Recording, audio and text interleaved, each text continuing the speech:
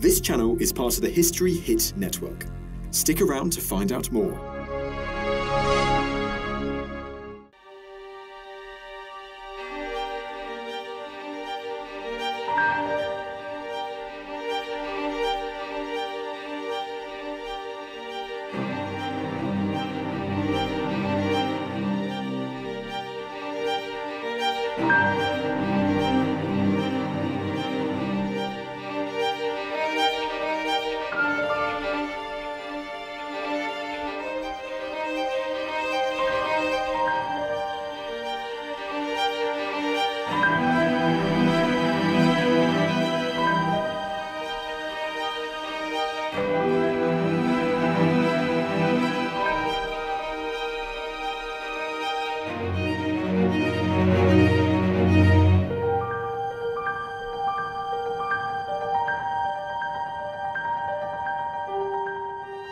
We're still looking for Lucan all over the world, and we must endeavour to find him, alive or dead.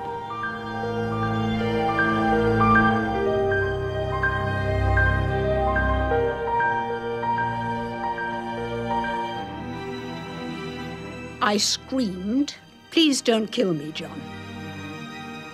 I opened the door and I said, "Help me, help me, help me. I've just escaped from being murdered."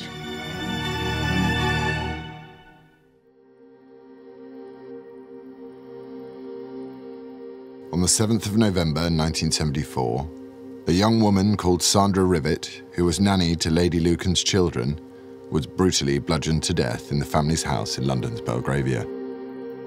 Lady Lucan was also attacked. She suffered serious head wounds but survived. A later inquest found that the attacker was her husband, Lord Lucan.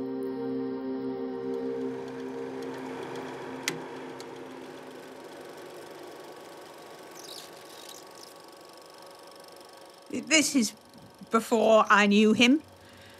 He looks well-honed, not an ounce of spare flesh on him. Quite godlike in some poses.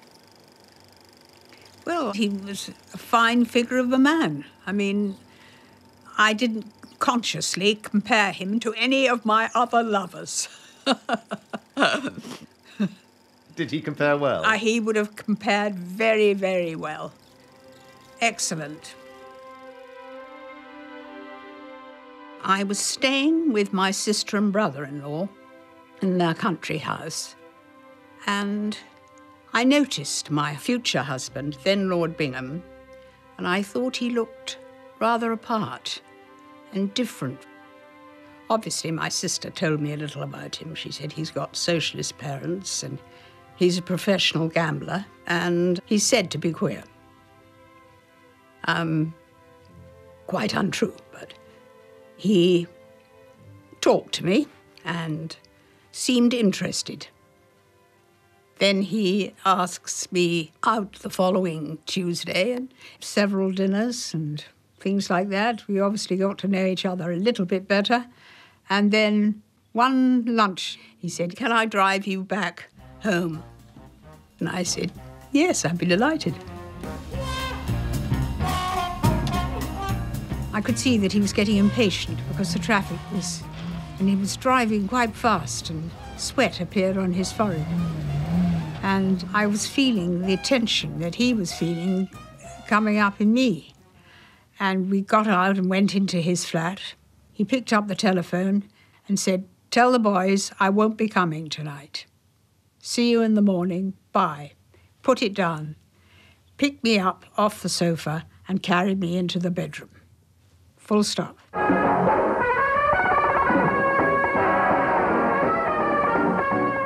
Inaugurated just 3 years ago, the International Daily Express offshore powerboat race is already a classic.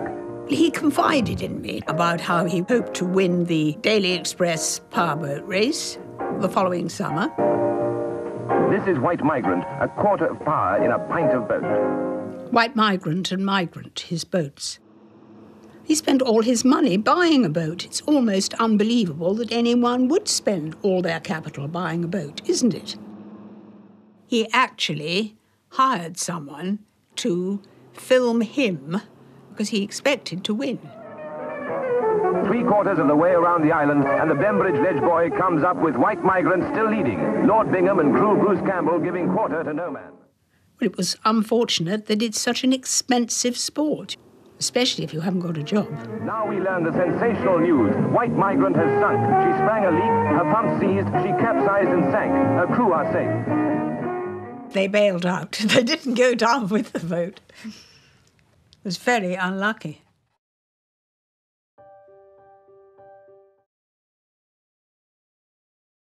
History Hit is a streaming platform that exclusively releases quality historical documentaries covering fascinating figures and moments in history from all over the world. From ancient Neolithic cultures to the dawn of the space race, History Hit has thousands of hours of content with unrivaled access to the world's best historians. We're committed to bringing history fans award-winning documentaries and podcasts that you cannot find anywhere else. Sign up now for a 14-day free trial, and Timeline fans can get 50% off their first 3 months. Just be sure to use the code TIMELINE at checkout. I was getting on. I was 26, and in those days, you were approaching being on the shelf. He was 29. We were both, really, at an age when we should get married. He said, "Will you marry me?" And I didn't say anything, and then he said, "Will you marry me?" And I said, "Yes, I will marry you." To marry a peer of the realm was a coup on your part. That's our wedding. It was sparsely attended on both sides because neither of us were very popular. We had one social guest, which was poor Princess Alice, because my mother-in-law had been a lady-in-waiting, and so she invited her. In fact, I heard one woman say, "There's nobody here."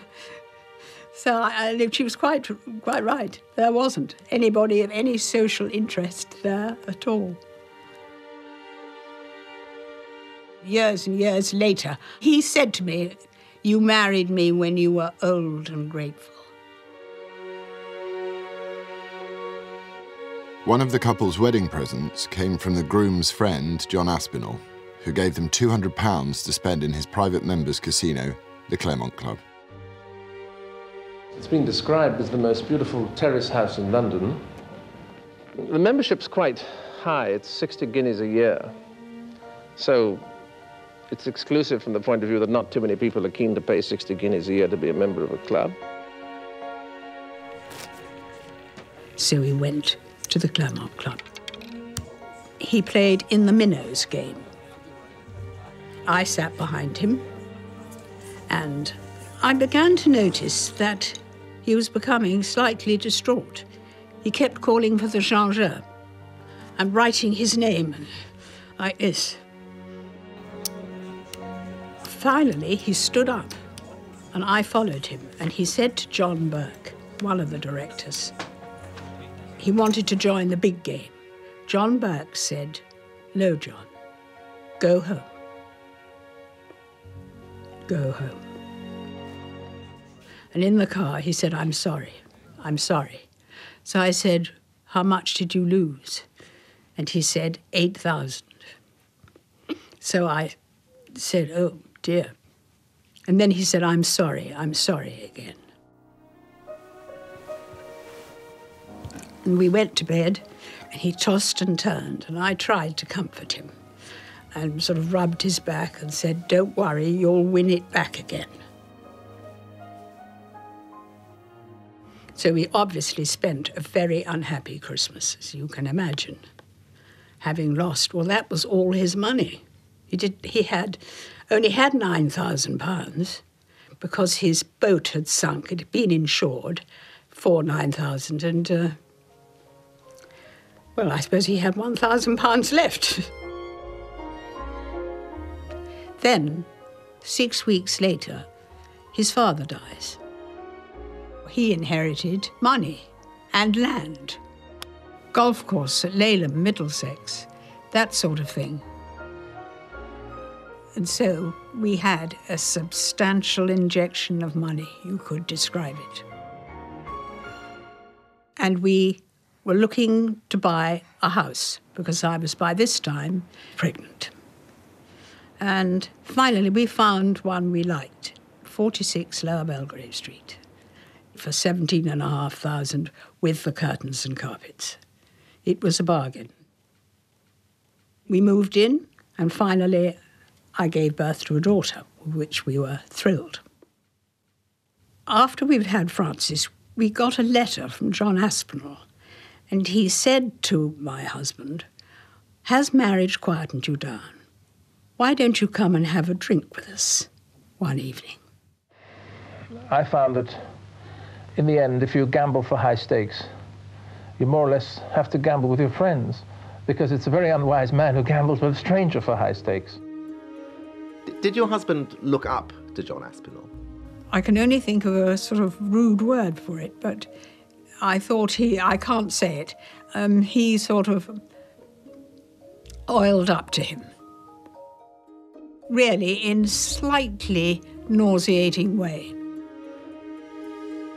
Aspinall was making a fortune from friends and fellow gamblers at the Claremont Club. It helped pay for an unusual lifestyle, including his own private zoo.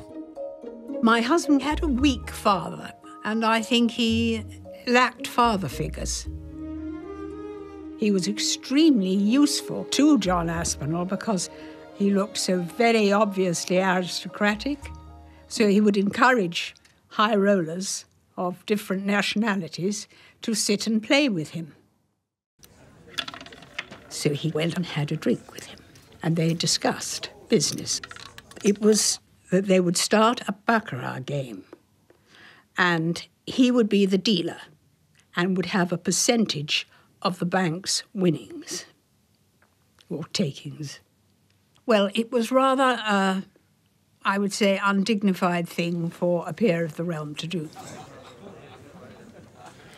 He used to get insulted quite often. They'd throw their chips at him. But he ignored it, was indifferent to it. Anyway, the Baccarat Bank lost money, but the habit was by then established that we would go there every day. That's how it all began.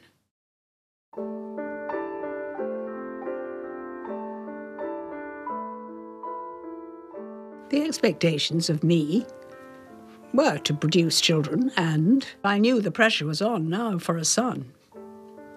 That was really worrying. Worrying?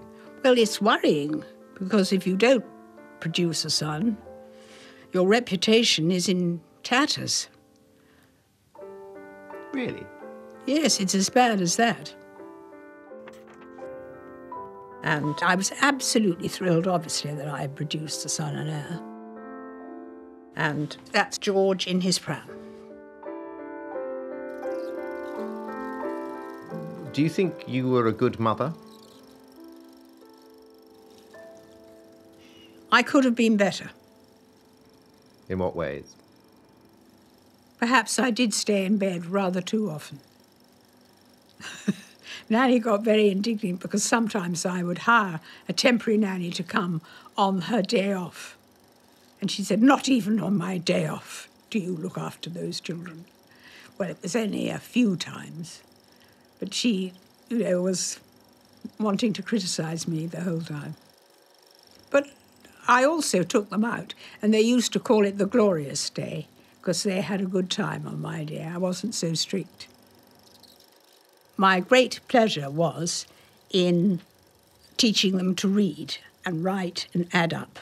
Although it only took perhaps 5 minutes a day doing it, I felt that was my one piece of useful thing that I did. But that was my interaction with them.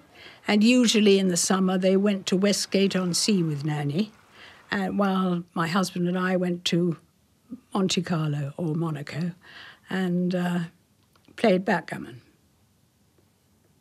Did you miss them? No, because they knew they were perfectly safe with Nanny, really. have to say, to an outsider, from what you've described in the last 5 minutes, it feels a slightly cold relationship. Is that a wrong impression? A cold relationship? All my relationships are cold.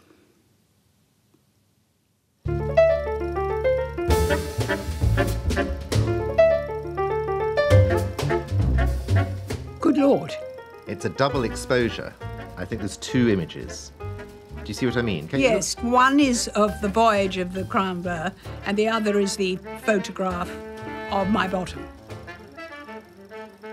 I think it's an excellent bottom. And so did your husband? He obviously did, yes. My husband liked to use his movie camera. Well, I think you could say he was a bottom man. In the early years of their marriage, the Lucans used to film each other to record their glamorous jet-set life.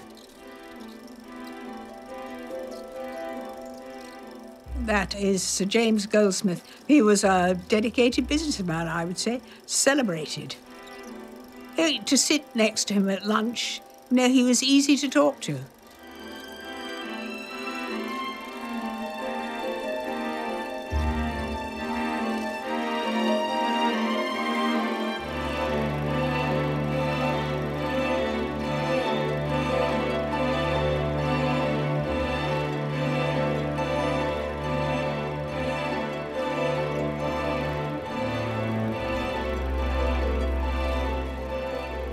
I didn't appreciate any of the wonderful things I saw, partly because I had no one to share them with.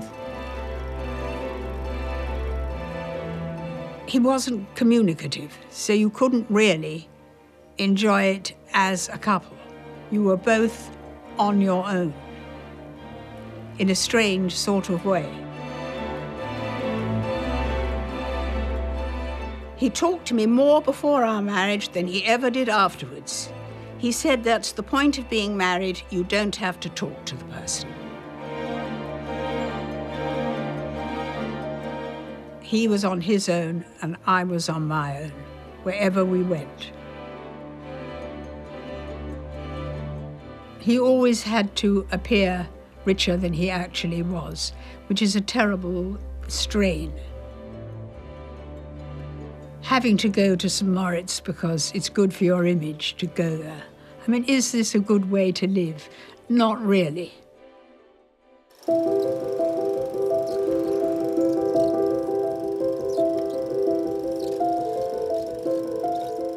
This was a boat we hired to go along the Riviera, the Italian and French Riviera. Now, let's see who it is. That's Greville Howard. He's on the left, far left, with the stripy shirt. 4 years into the Lucans' marriage, cracks began to appear. I saw him every night at the Claremont Club. When we had dinner, he'd have dinner with us, sometimes with his sister. I got closer and closer and looked forward to seeing him every day, that sort of thing. Gradually, it was building up into something. We spoke on the telephone, various other things. Would you say you'd fallen in love with him? Oh, yes, definitely. Definitely. I mean, he was more of a human being than my husband was. He's a more sensitive person than my husband. Is that partly what attracted you? Partly, probably. Anyway, my husband begins to realize when he warns him off, he gets scared. And then suddenly, he turns cold. And I'm absolutely bewildered. I think, what on earth's happened? So you just felt he was suddenly rejecting you? Yes, I'm bewildered, to use the word. How far had it gone? Not to the fatal end. I hadn't been unfaithful. Well, I just took it too hard. I should have been more resilient. And I became very depressed because of this rejection. And so I took to my bed.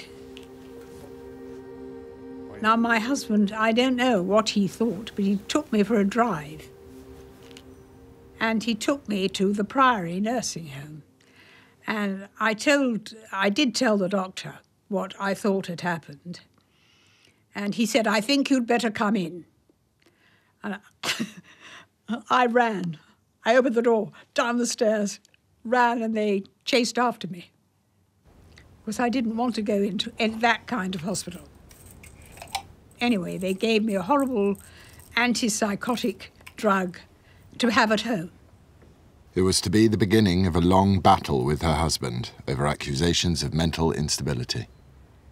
The accusations, did they start early from him to you? It's very difficult to tell when they started, but they just escalated. It just went on and on building. And I was unfortunate that I had lost my female GP, and I had all these male GPs. And they believed every word he said, and even suggested that I was psychotic and things like that, which is so utterly absurd. Once they start you on this step, well, it's very hard to get off the mental health regime. He didn't think he had to be nice to me anymore. I was there, but I wasn't there to be nice to. He said, "I'm going to beat these mad ideas out of your head," instructed me to bend over with my hands on the seat of the chair, and he would give me 10 strokes with the cane. But he could have hit harder. They were measured blows. And then afterwards, he'd be very affectionate and look regretfully at the damage he had caused. It was only repeated twice more throughout the period. Do you think he was doing it because he got sadomasochistic pleasure out of it? Well, he must have got pleasure out of it because he had intercourse afterwards. So I would say he did get pleasure out of it. But he obviously had thought about doing it, because when I opened my dress cupboard, the stick was hanging there and the end had been cut off and wrapped in plaster so that it wouldn't cut so much. So he had been thinking about doing it. And the bludgeon was covered in plaster, bandage, exactly the same as the stick hanging up in the cupboard. I just think that's very strange. The lead piping used to bludgeon Lady Lucan and Sandra Rivett was also wrapped in sticking plaster. Have you just made that connection just now? Yes, well, because I've just mentioned to you what he did. That's the connection. He wanted to do it.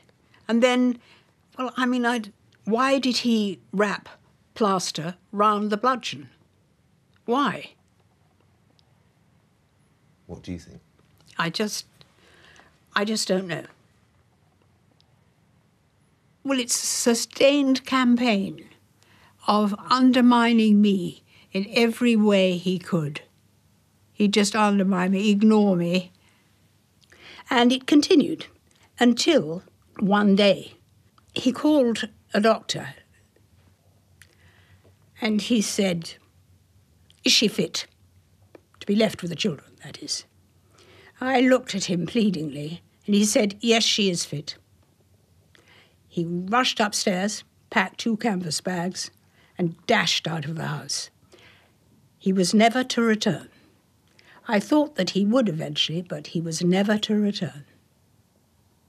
And the doctor said to me he thought I should know that my husband and another doctor and a social worker had come with the intention of having me sectioned under the Mental Health Act.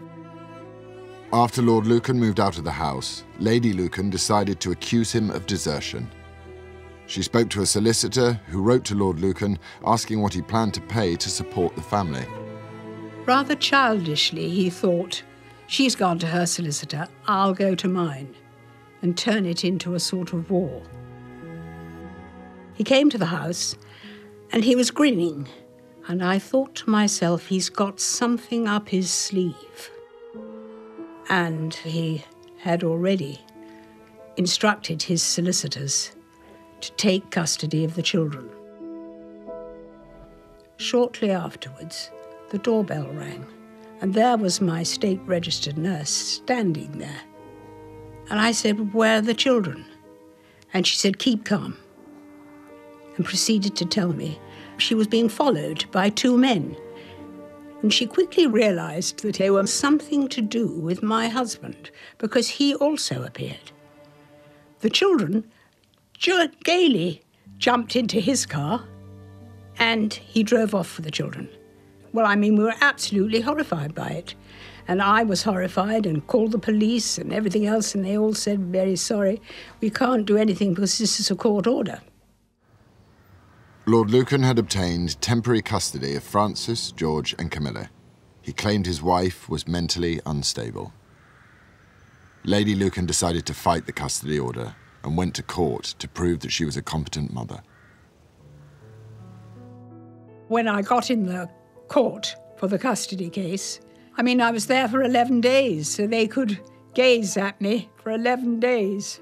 Well, I obviously wasn't unstable, or certainly no more unstable than a lot of other people. As part of his case against his wife, Lord Lucan used to provoke her into emotional outbursts. She was unaware that he was secretly recording them. I'd insult him, every possible insult. What sorts of things? It's rather personal. I'd say things like, "Your miserable, weak, drooping little penis." I mean, it's pretty strong stuff. Along those lines. It was played in court. It was pretty terrible. But he was foolish because it made him look worse than me. So you got custody of the children? Yes.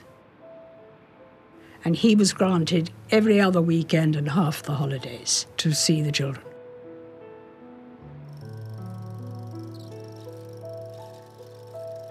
Did he have a different relationship with the children after your split than before? I thought he had a growing relationship. It was beginning where it hadn't begun before, because there was always Nanny and Westgate-on-Sea and he was gambling. And I think he was beginning to understand about how to be a father. I think he did it very well. Did you feel victorious when you won custody? No, because it was a Pyrrhic victory. But I had to have a nanny. That was part of the ruling, the custody with the mother with a nanny. My husband didn't realise how much legal firms charge. Absolutely no idea. So suddenly he was having this massive drain on his finances. And he started playing games that really no professional gambler would play. Well, because the odds are so much against you. But he threw absolutely wildly. So they stopped his credit and, he was just tumbling down. Nannies are hard to come by. And, well, they don't want a job with children aged 3, 7 and 10. I mean, they're beyond nanny age, really. He was allowed to have them without a nanny, which I also thought was dreadfully unfair, but still. But eventually you got a good nanny. The last nanny, Mrs. Rivett, by the way, Francis liked her, so that was a really good bonus. She was a good, kind, decent girl, woman, really.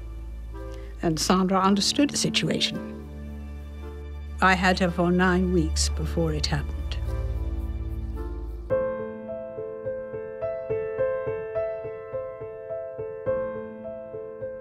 On the night in question, we went upstairs and the evening's television viewing began. And at some stage, Francis joined me on my bed. At about 5 to 9, Sandra put her head round the door and said, "Would you like a cup of tea?" Well, the news came on at 9 o'clock, following Mastermind.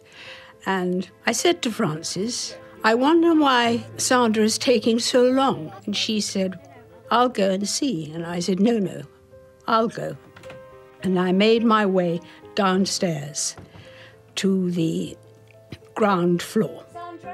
The kitchen was in the basement, and I looked down the stairs, and I saw that it was dark. And I thought, that's strange.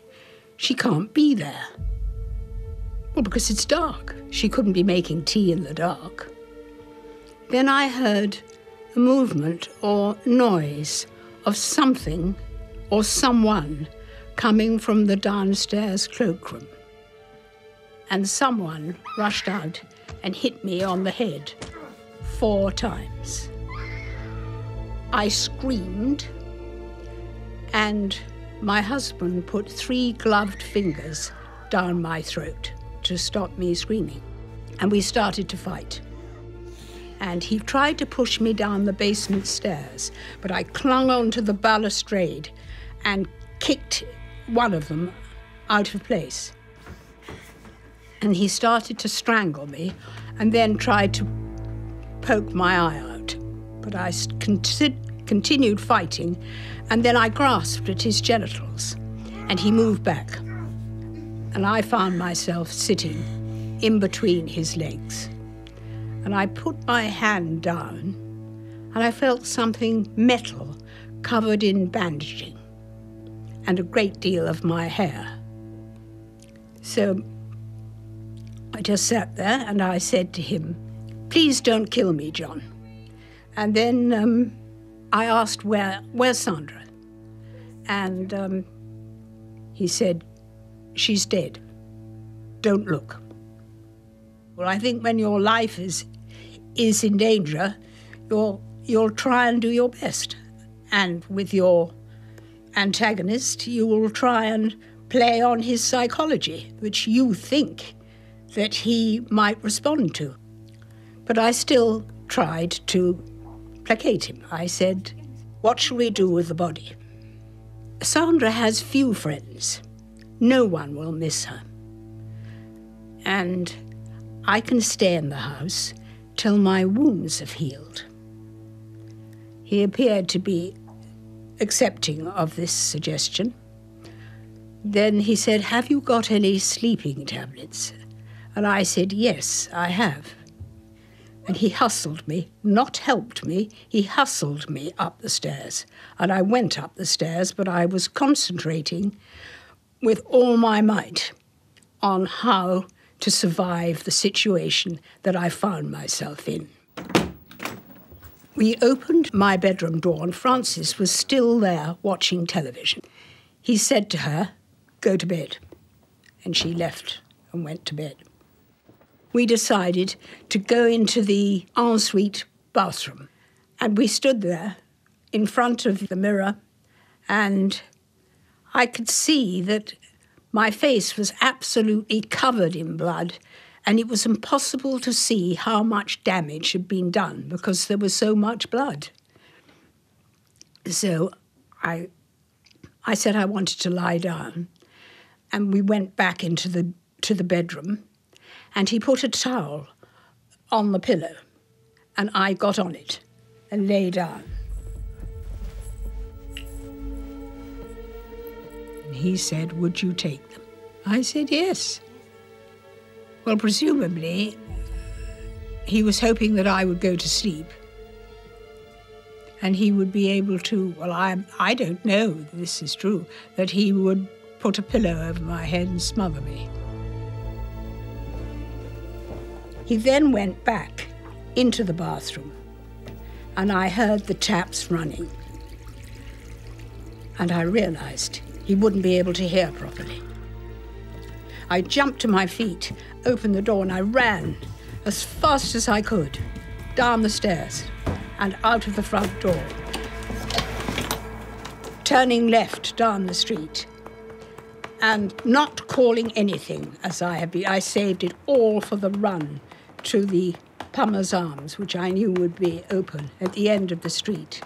I opened the door and I said, help me, help me, help me. I've just escaped from being murdered. He's in the house. And they were in varying stages of inebriation. And they just gaped at me. And so I said, he's murdered my nanny. And that was that. It was all I said. They laid me on a bench.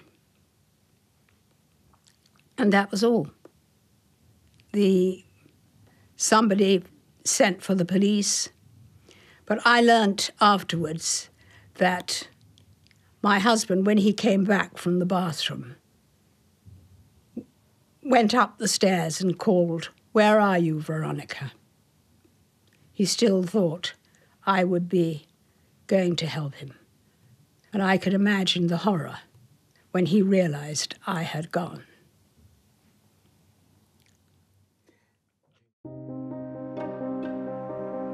On the 8th of November 1974, the world woke up to headlines about the missing Earl and the murdered nanny. At first, you don't feel the pain from the blows, and then slowly the pain starts to come. My throat, was so sore from where he'd thrust 3 gloved fingers down it. He could be in this country. He can be anywhere. I just don't know. Do you think he's altered his appearance at all? Again, I don't know. Have you sighted him at all anywhere? Have there been any reliable reports? No. I was taken to St George's Hospital. I was taken into an operating theatre and my wounds were sutured. I think he must have gone through an extremely traumatic experience that evening.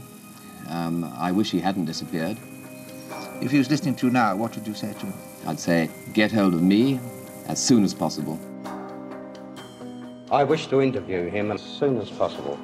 And if any person is helping him or assisting him or have any knowledge of his whereabouts, we'd like them to let us know.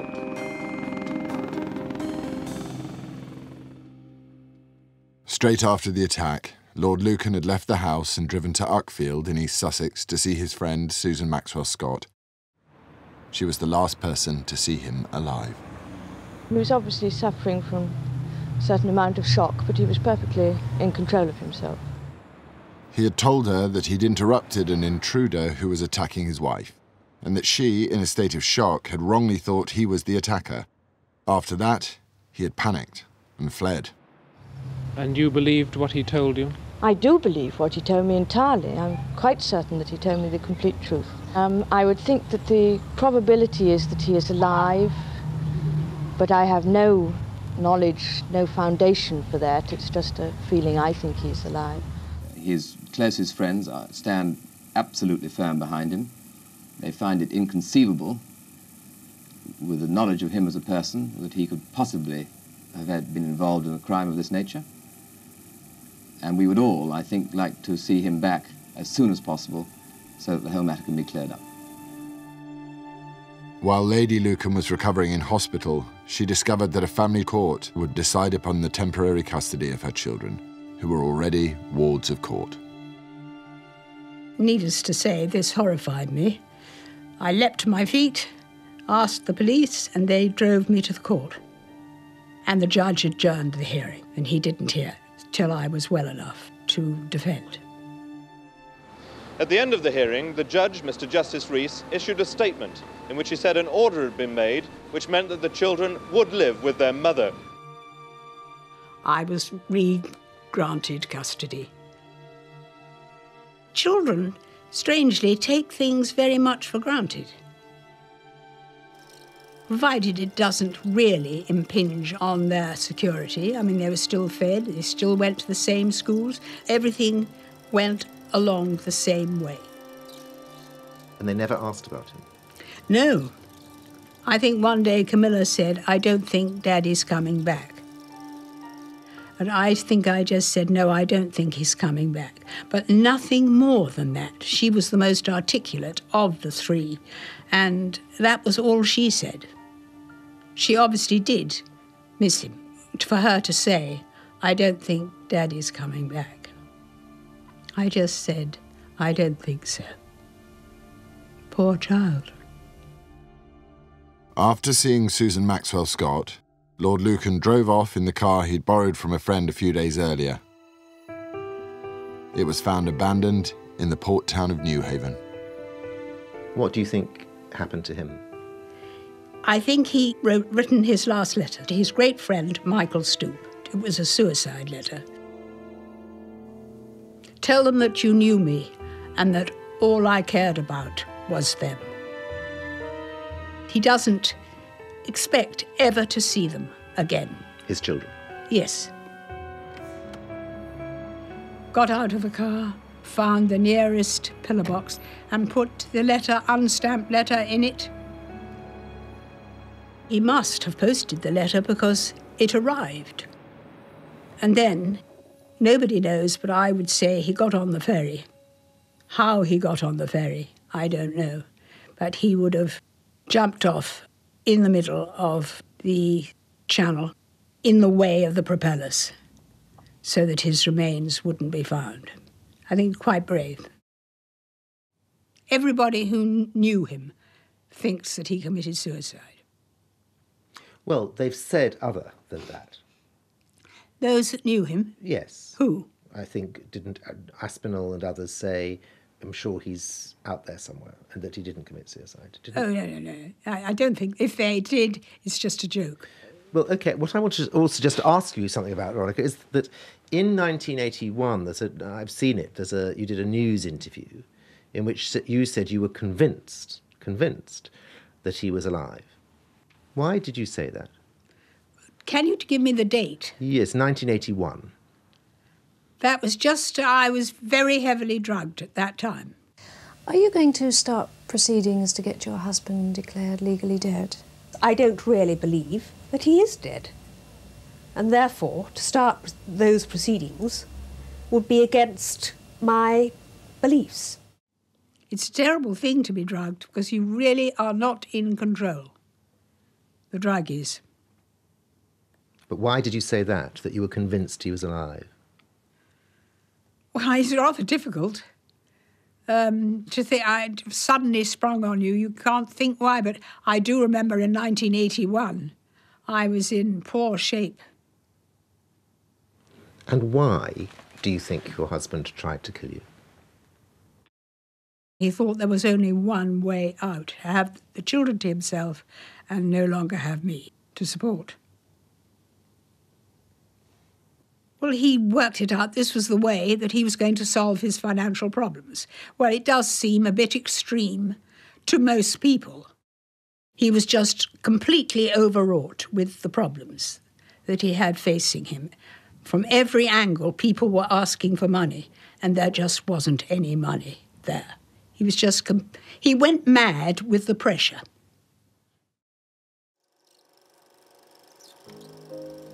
My youngest child I had the best relationship with.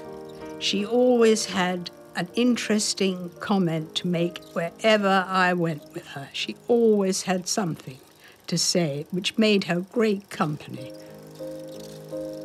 George, I always felt he wasn't as fond of me as a lot of sons are of their mother. And Frances, the eldest one, well, I think our relationship had been damaged by Nanny Jenkins because she would try and use Frances against me. That's the problem with having a nanny. Oh, there's rivalry. One is a substitute mother.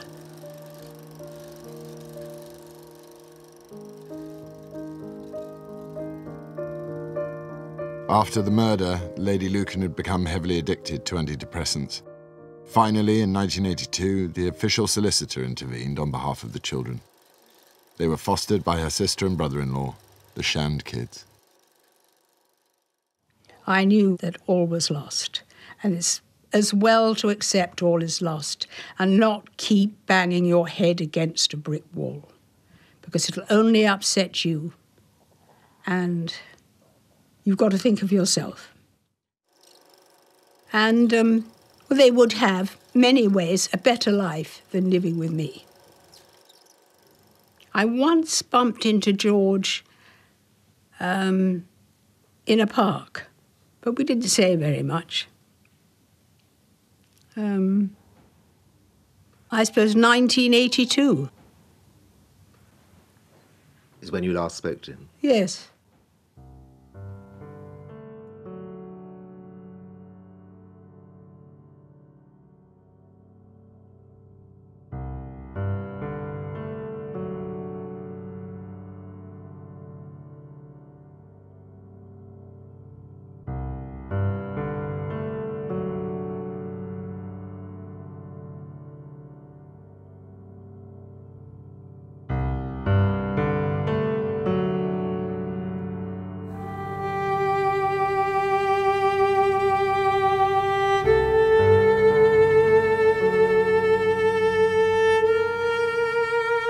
I wanted to have a family.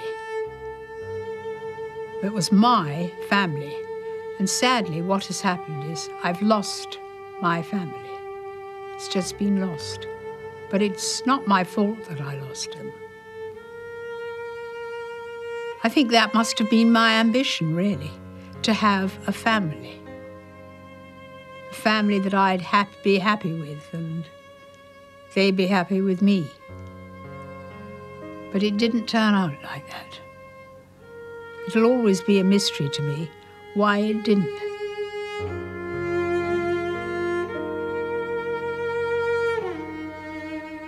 Do you have any regrets? Regrets? Well, I'm deeply sad that my marriage caused Mrs. Sandra Rivett to die. I'm very sorry about that, but I can't alter it. Except not to forget about her, and I don't forget about her.